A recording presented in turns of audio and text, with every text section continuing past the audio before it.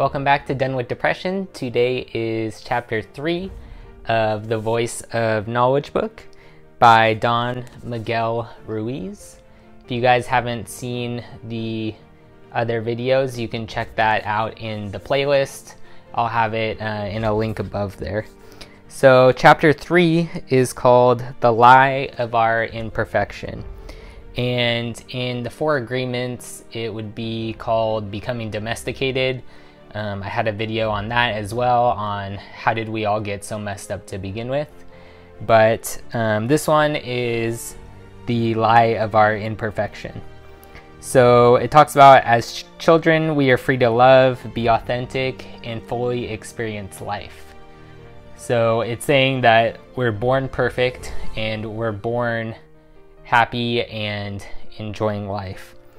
And then as we learn to speak, we are overwhelmed with different stories of our true self. So we get a story from our parents: you need to be a good boy, meaning it can be implied that if you need to be a good boy, that you are not a good boy when that's being said. People tell you what you should be, which creates a am not within ourselves.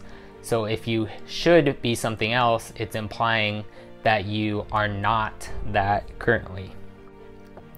And we change ourselves to seek rewards from others. So it's punishment, reward yet again.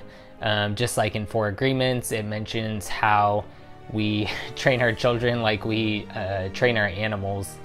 If they're good, you give them a treat or a reward. If they're bad, you give them a punishment. You have to work hard, so to be somebody implies I am nobody and I'm not good enough. I am not perfect, which leads to searching for a false image of perfection. So just these little things that are said to us throughout us growing up by our teachers, by our parents, by other figures that we look up to, can make these implications that we're not good enough and have the am not philosophy.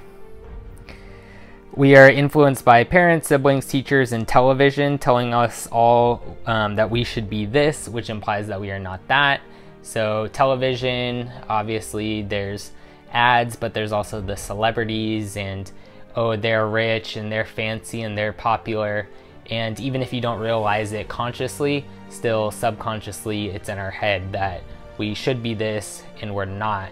So we have to make this false persona to copy the attributes or the likeness of other people so that we'll be liked.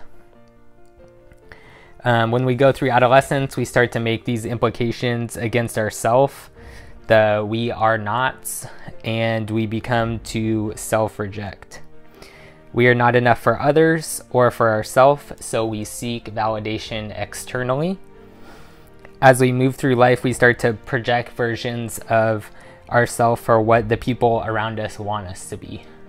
So first of all, it's people telling us you should be this, so we get the idea that we are not whatever that is.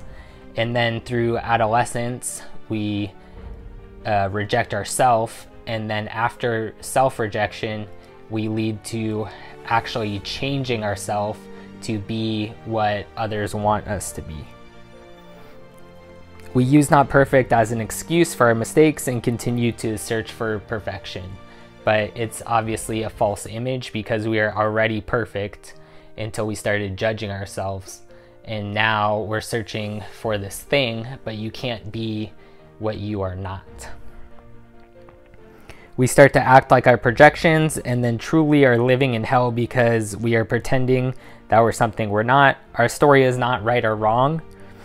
It's just a story, but we can change it to pursue our truths.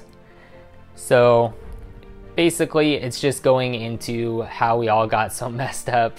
In the 4 agreements, talks about domestication and losing your true self. In here, it's more about being authentic and finding your true self yet again.